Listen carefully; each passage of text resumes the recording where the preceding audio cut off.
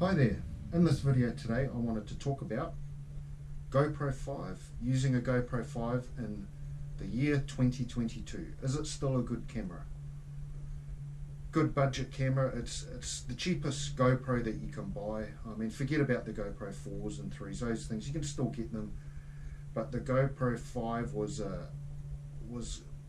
really good development, you know, with 4K filming, and it was, in its day, which was like 2016, was a very, very good camera. And if you compare it today with a lot of vlogging cameras, like in the same price range of even a brand new GoPro, you can't beat a GoPro. I mean, none of those cameras will film in 4K that go for the same money. Now, my GoPro 5 in New Zealand here, I paid $200 for, with an official GoPro tripod selfie stick type thing. And that's what I use, that's what I can afford, and eventually I'll probably move up and get a later model one, but for now it does me. So can you still film quality videos on one? Well, you're watching one right now. This is a GoPro 5 doing a vlog. I've got a YouTube channel, radio controlled car, called Sean's RC, check it out. You'll see my sort of last couple of uploads have been with a GoPro.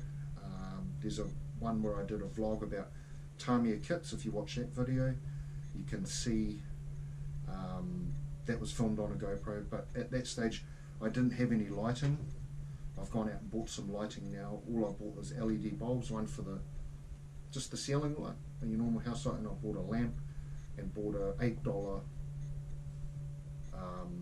LED bulb that gives out about 1500 lumens just to improve the lighting. But can you film good videos on a GoPro 5? Yes, I think you can. I don't think there's that much difference between like the 5 and the 10. Well, there is, like if you're doing action filming and that, and the color, yeah, they are better, but it's not that much better. And value for money wise, the older GoPros are way better than an older video camera that you can use to blog. So I still recommend them. Like I say, this video is filmed on one. I've started to do all my RC stuff on them now. Investigate about your lighting. Don't go spending lots of money on lighting. Do what I've done, just buy bulbs. I've got a lamp behind my GoPro, just a lamp, a desk lamp with a there's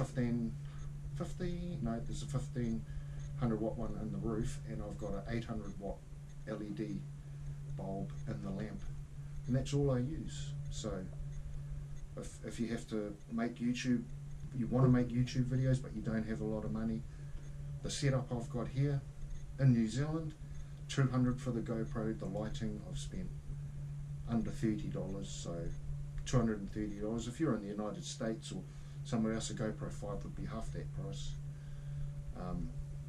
So for under $300 you can get yourself started. And there's other little things, like if you're YouTubing like I do with my RC cars, I've got this little turntable that I put the cars on if I'm talking about them or whatever, so they go around. I think that's quite cool. That was like $20, you know, and it can hold up to 10 kg in weight, so you can put quite heavy things on there.